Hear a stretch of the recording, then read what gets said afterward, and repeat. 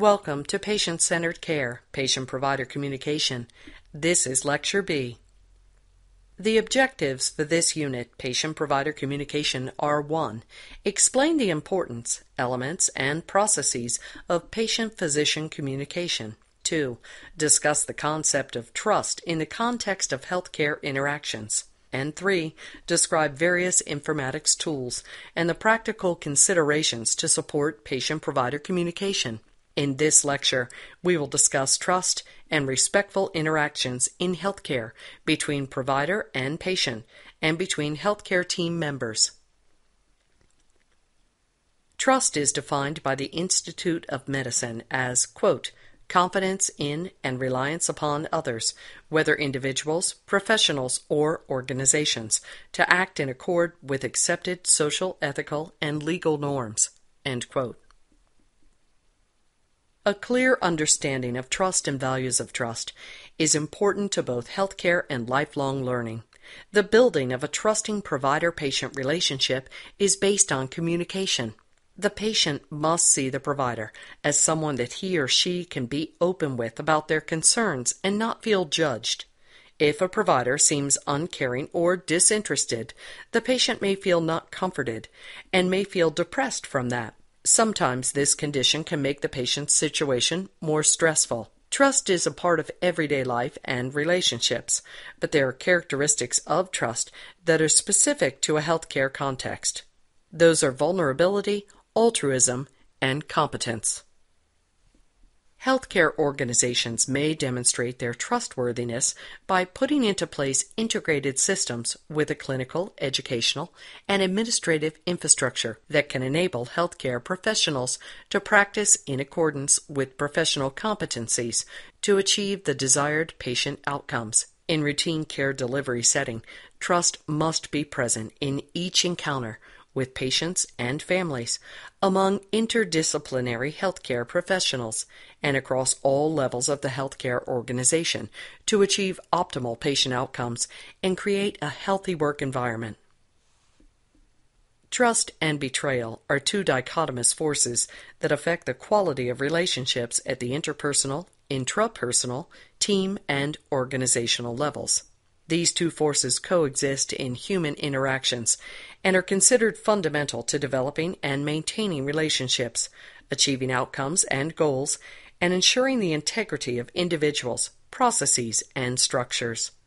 Vulnerability creates the necessity for interpersonal trust. Illness carries an element of risk. There is an uncertainty of outcomes and also an information imbalance between provider and patient. All of these factors play into vulnerability, and trust is an essential factor in the patient-provider relationship at this vulnerable and helpless point in their life. Although the focus of the patient-provider relationship is on the patient in their vulnerable state, everyone in a healthcare setting experiences risk, uncertainty, and information imbalance, which should provide the foundation for empathy and caring. Here is the component of transactional trust of the Reina trust and betrayal model. According to Rushton, Reina, and Reina, there are behaviors that build trust and offer guidance in creating a trustworthy environment of care. Since the trust is transactional in that it exists in relationships between at least two parties, it involves a mutual exchange, and it is created incrementally over time. Quote, these components include competence trust, trust of capability, communication trust, trust of disclosure, and contractual trust, trust of character. For each type of trust, the model specifies behaviors that are essential for building that trust and suggests ways to interact with patients and families. End quote. Transactional trust comprises of competence trust, contractual trust, and communication trust. Competence trust is one of capability, contractual trust is one of character, and communication trust is one of disclosure. According to Mock and Chu, there are 4 themes in the development of a trusting and connected relationship. Quote, 1. Understanding the patient's needs. 2. Displaying caring actions and caring attitudes. 3. Providing holistic care. And 4. Acting as the patient's advocate. End quote. When a provider responds to a patient's needs in a trustworthy way, a relationship of trust is developed, and in all conditions the provider strives to be fair and consistent with each patient. This intentional attitude of responsiveness inspires trust, amplifies professionalism, and enhances the credibility of the provider. However, a trusting relationship by its very nature leaves both parties vulnerable to abuse of the trust. In addition, the patient can become less empowered to do the nature of the trusting relationship, and providers need to encourage both exploration of empowerment as well as nurturing trust. The importance of clear, straightforward communication is vital to trust. Inasmuch as patients can relate their symptoms without fear or caveat, so too must providers lose jargon and explain why they know and understand about those symptoms in plain language. Being able to risk saying, "I don't know," or showing uncertainty about the outcomes of treatment are part of balanced interpersonal interactions. In this respect, not only must patients trust their providers, but also providers must trust their patients. This shift could be attributed to top-down policy initiatives, negative media coverage of medical scandals, and wider social and cultural change. When clinical care professionals become aware of the myriad ways that trust can be built, they are able to alter their communication, decision-making, and behaviors in trustworthy ways. This awareness can lead to the development of intentional strategies that can be integrated into each patient care encounter by becoming more aware of the impact of trust on the relationship. The more that a patient is responsible for their own complex care, such as managing wounds or insulin doses, the more the healthcare professionals must trust the patient. The more the provider is managing and in control of patient care, the less the provider has to trust the patient. Conversely, the more the provider adheres to clinical recommendations, the more the patient trusts the provider, and the less aligned the provider is with professional standards, the less the patient trusts the provider. Acknowledging people's skills and abilities became an essential component of trusting relationships. Medical care professionals demonstrate competence trust when they work closely with patients and families to clarify their intentions and assess their preferences. Trust includes the act of engaging the patient and family in exploring and understanding the implications of certain decisions on the whole person and the family. Competence trust supports patients and families in their own decision-making process and involves others who can support and facilitate patients' or families' own internal resources. Inquiring about how they can be helped and supported, the strengths that serve them as they navigate through difficult times, and practices that support their well-being acknowledges the inner capabilities of patients and families. The framework on this slide shows the variation in types of trust based on the context of the relationship of the provider to the patient. Trust can be developed and nurtured by providing the right conditions that promote and support trust. These conditions include behaviors on the part of the person seeking to grow trust that are addressed towards both the trustee and the trustor. The behaviors that build conditional trust include managing expectations, establishing boundaries, delegating appropriately, encouraging mutually serving intentions, and keeping agreements and consistency. One key behavior to foster conditional trust is to work with patients, families, and colleagues to clarify the meaning and conditions of the relationship. Establishing therapeutic and professional boundaries and identifying shared intentions about the relationship helps avoid unintentional betrayals and creates a shared understanding of expectations and of responsibility that are essential to building trust. Clear boundaries, the limits of the professional relationship that allow for a safe therapeutic connection between the professional and the patient, are essential for trustworthy relationships. The beginning of a therapeutic relationship is the best time to establish respectful boundaries with patients and families.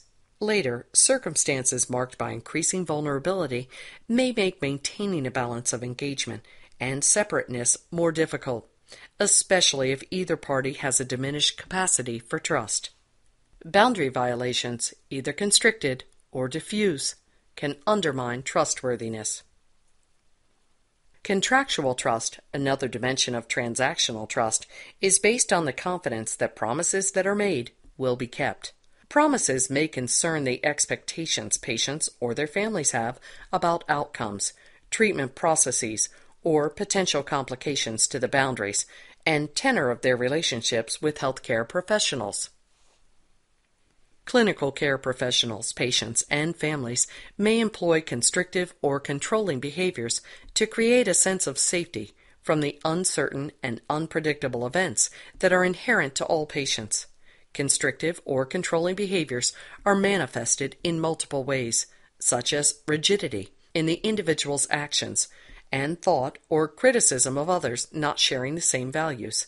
It can also be manifested as distancing behaviors, ranging from emotional withdrawal, physical isolation, and superficial interactions to raging, hostility, or distraction in a flurry of activity. Informed trust is important, especially within the context of shared decision-making. Informed trust includes both the patient's affect and cognition, as well as the provider's status and performance for the basis of trust. With this type of trust, the patient has an active role in the relationship. Information weighs heavily in the trust between the patient and the provider and could encourage a collaboration between patient and provider when it comes to decision-making. Peer trust is between providers and is based on cognition and status. Patterns of over-involvement may be the clinician's attempt to relieve feelings of loneliness by establishing connections. Inappropriate disclosures and interactions, including breaches of confidentiality, may also be a manifestation. Whatever form they take, boundary violations can undermine relationships and break trust in every sphere: personal, professional, and community. Earned trust is another type of trust between clinicians. It is also based on cognition, but instead of status, it is dependent on performance. In other words, actions and outcomes are highly valued. This encourages collaboration and team-based practice between providers so that one could experience the performance of other providers. Trust is key in the performance of a team when delivering care. There are other units that go further into detail regarding teamwork, relationships, and communication. Status trust is between a provider and administration and relates to authority. There is a symbiotic relationship between the two roles because they rely on the other to make decisions and perform work. Contractual trust also involves matching the needs of patients and families to participate in care with appropriate opportunities, resources, and support. Clinicians must be mindful to consider ways to engage patients and families in meaningful participation in treatment and caregiving. Understanding how patients and families wish to participate and their own assessment of their capabilities to do so is the foundation for delegating appropriately. Performance trust is a bidirectional relationship between clinicians and administrations because, again, they depend on each other to perform. Administration makes decisions about resources and services, and clinicians affect the performance goals, targets, and outcomes.